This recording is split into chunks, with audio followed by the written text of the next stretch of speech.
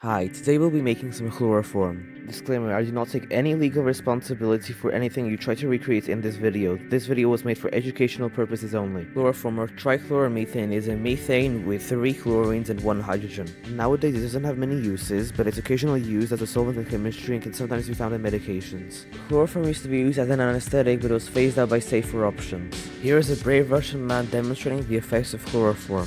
А сейчас мы проверим, действительно ли хлороформ усыпляет человека, как в фильмах. Не повторяйте этого дома. Смочили тряпочку. Да вот, видите, ничего.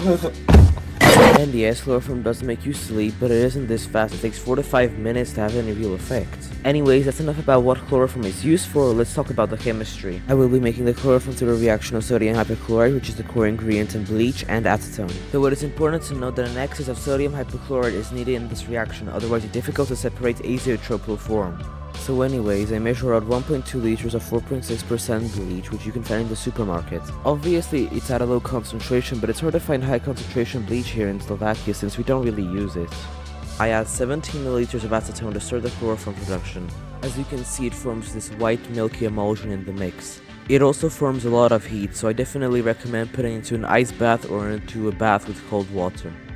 I let the mixture react for about 24 hours away from direct sunlight to hopefully halt the production of phosgene gas. Once the mixture has fully reacted, we collect the chloroform, which is the bottom layer with a separation funnel. I add some calcium chloride as a drying agent to remove any excess water that might be present in the flask. At this point we have reasonably clean chloroform, but we want it to be even better, so we set up a distillation apparatus.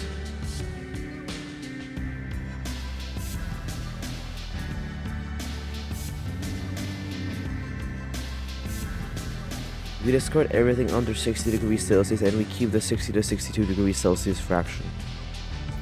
Those white, milky fumes are our chloroform. We collect a few drops of nearly perfect chloroform.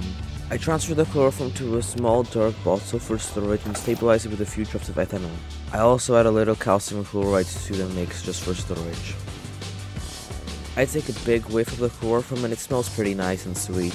Chloroform smells nice in general. Let's go! Chloroform baby, let's go. Thank you for watching the video. Thank you, guys. That's enough applause. Listen, so I have HMDT planned. I also launched a Patreon because chemistry is expensive, and yeah. And I also have some other stuff planned.